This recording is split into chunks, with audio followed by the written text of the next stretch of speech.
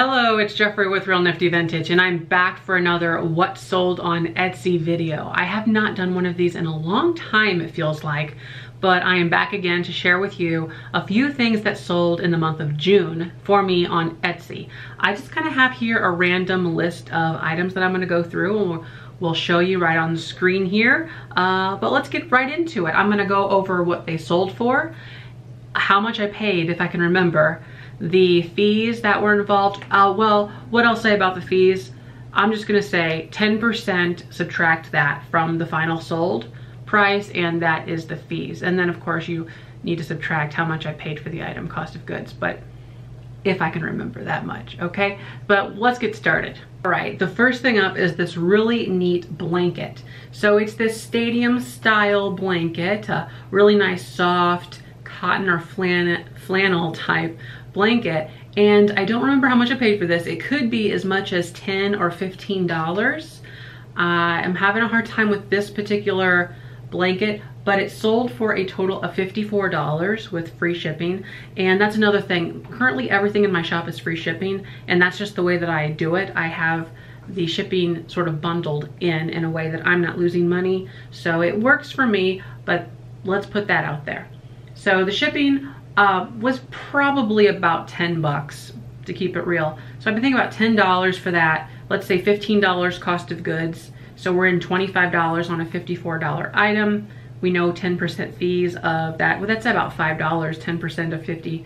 So, you know, what are we at? What are we left with? Is that 20 bucks or so? I don't know, it doesn't sound too great, does it? Well, I mean, all in all, I think it was better than this. Actually, I know it was better than this because this was a package deal. This particular buyer bought a lot of different things for me, so the shipping was less than like $10. So I think we're good on that one. But I'll flip through these pictures real quick. I have the biggest struggle taking photos of fabric. Not that it's hard, it's just I have to set up a whole nother area to do it because it takes a lot of space. So usually the entire table, dining room table. And then the lighting is never great. It's just always working against me. So yeah, let's go to the next one here. Now this is something I'm absolutely excited about. There are these are some peacock aluminum tumblers. That's what they're called. That's how they were promoted and branded at the time. But they are very, very cool. And what makes them neat to me is, for one, the rolled aluminum texture to them. A lot of these aluminum cups weren't so textured like this, and you can see in the way that the aluminum is just kind of has this extra texture to it. So they are slightly different than like the standard aluminum tumblers we're all familiar with from the 60s. But not only that, these have this wonderful little coaster. You can see it on the bottom there, and then it has a liner. So here's the little paper thing too. I paid up for these at an antique store. I think it was about $25 I paid for these, but I believed in them so much, and they did take a while, maybe 3 months or so to sell, but they finally sold for $88 with free shipping. The shipping was like, you know, 10 bucks. So with that, I mean, I over doubled my money, so that's great. And I was happy to just get a hold of them and kind of work with them and have a part in selling and finding a new home for these because they're beautiful. Love them. The next thing up is really neat. So these are blow mold ice cream cones. Another purchase I paid up for. I'm sort of on this streak of paying whenever I see quality or unique items, and that's just something I'm currently doing right now. I don't know if I would recommend it or not. If you have the capital to do it, fine. But it's not necessary if you're a new seller, not by any means. I paid $10 for this. Didn't quite know how much it was going to sell for. It ended up finally selling for $48 with free shipping. So the shipping on that was about 10 bucks. And because this came with its box, original box, that made it very simple for me to ship, I just wrapped it in, I believe, a layer of bubble wrap and then another layer of shipping paper. And you can buy that shipping paper at Walmart in the shipping aisle, and it's relatively cheap. I think it's under $5 for a very good roll of it. So these are really cool plastic blow mold lights. You hang them along, say, a patio, something like that. But they're just super cool.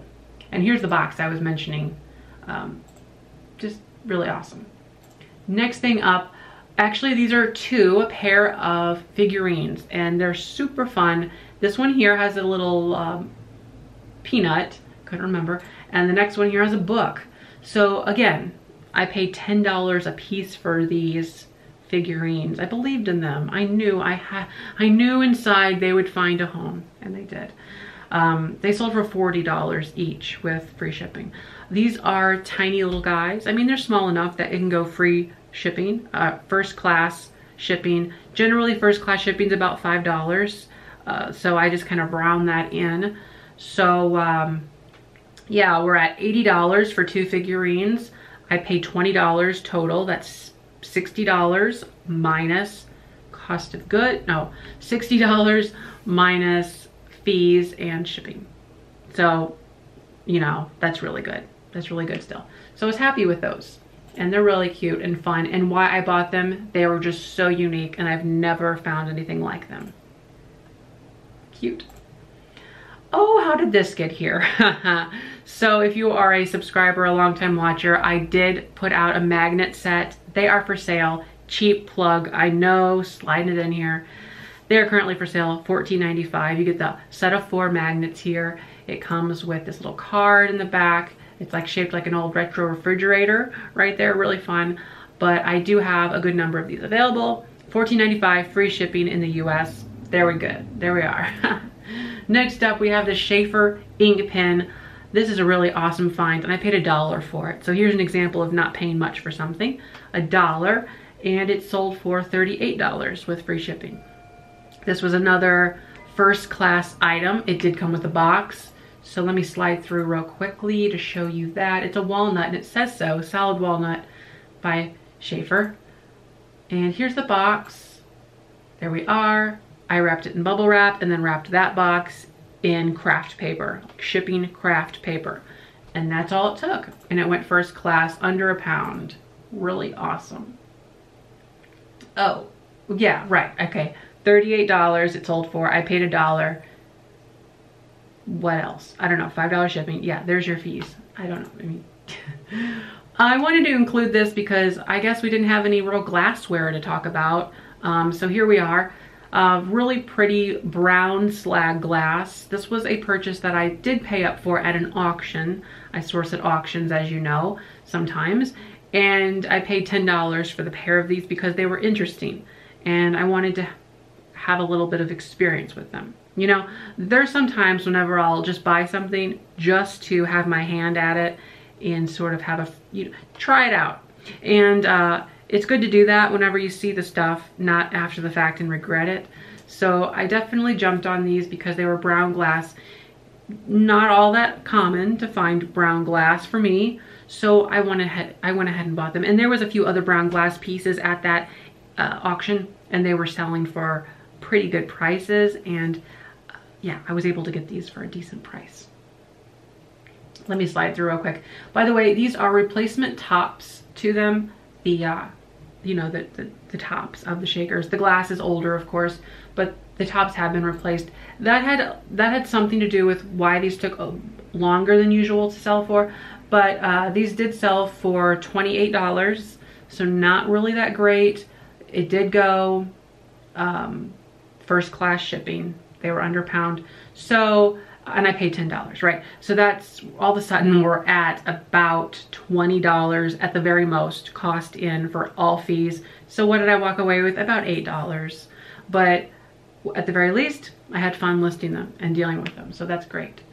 Next up, now this is interesting, and I've dealt with a lot of lunch boxes of these old 1940s, 50s, 60s lunch boxes. A lot of them are made by the Thermos brand. Well, I'm not even going to begin to describe what that looks like. They're very synonymous. They're black. They look very similar to this, but what's interesting about this one is the shape. And I'll show you that. You can see it really from the side here, the side profile, how interesting it looks. And because of that, I was able to sell this one for $48 with shipping included. Normally those other Aladdin, well, they're Aladdin thermoses sometimes, but the Thermos brand lunchbox, the metal ones that are black, usually sell for about 20 bucks. The common ones. This one's not common. So I was able to go pretty much double. And as you can see, it's from the 30s, it's written here. But really fun, those are cool. Like that a lot. There was a logo on the bottom, wasn't there? I don't know, I saw something just now punched in the bottom inside there. I cannot read that. Well, whoops, don't know. Okay, lastly, we're gonna end this video off with some Franciscan ivy. Again, and it kind of hints at it. So Franciscan ivy is one of those patterns that is on my list of like favorite things. I got a list just like Oprah. Favorite things by me, and it is the pattern that's used in I Love Lucy. So I'm like a moth to a flame. Is that how they say that? I buy Franciscan ivy whenever I see it for a decent enough price that I know that I will not lose my shirt, basically. So how much I paid for this, not sure. I know that I did okay in the moment of buying it. What this sold for, it's a butter dish for $45 with free shipping.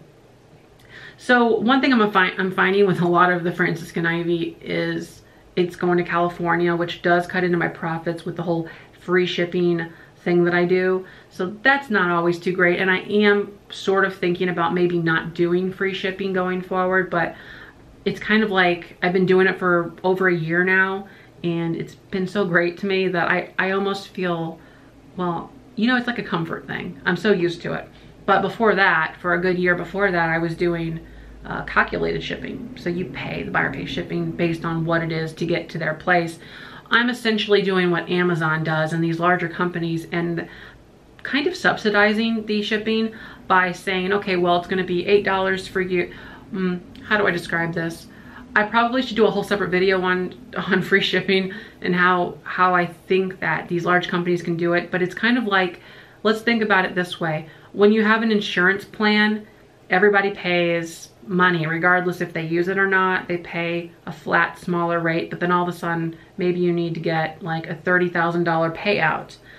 Well, it was because, you know, 1 million people were paying a whole bunch of, you know, it adds up, it equalizes, it all balances out. That's what I'm trying to say. So that's how they do it, I believe, with Amazon. And how I as a small seller look at it is, and especially being in the Midwest, it makes a big difference for me than others. But I can look at the shipping based on the weight and the size of the box and get a good idea of what it's gonna go for. It's either probably gonna be between $10 and $20, right, for this mysterious item. And I'll say to myself, well, if it's going for 10 to 20, I'll charge 15. Charge means I'll put that into the item. So the item is no longer a $20 item, it's a 20 plus 15, a $35 item. So now, if I sell it to that farther away person, I'm probably gonna lose a little money, sure. If I sell it closer to me, I'm gonna make a little bit more money. But the trick is not to look at it on that one sale, because that's where I think a lot of people like get freaked out. You have to look at it over a whole bunch of sales, because eventually, and over the course, just averaging things out, you're going to find that you're selling things to California, things to the next state over, things to Texas, things. And whenever you look at all this, it literally, for me, it balances out, right? So maybe I'm losing money here, maybe I'm making more money here, but it's just this. And I do have a separate video, I think, on why I chose to do free shipping.